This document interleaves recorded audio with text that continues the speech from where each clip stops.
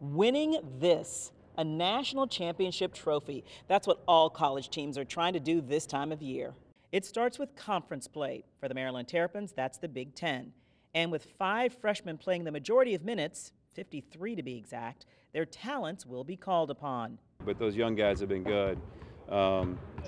And it's really unusual what they're doing, especially on the defensive end. They're talented, but they're coachable, and they continue to get better, and they're very humble. We don't even acknowledge each other as freshmen no more. The older guys don't acknowledge us as freshmen.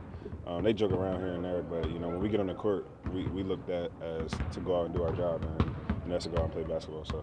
Earlier this month, members of the Terps' only national championship team were in town for the 100th anniversary of the program. What they did is not lost on this year's team. We always see these people and even former players, and everything people talk about is the 2002 team. Even though a lot happened after that, so the 2002 team is always reminded.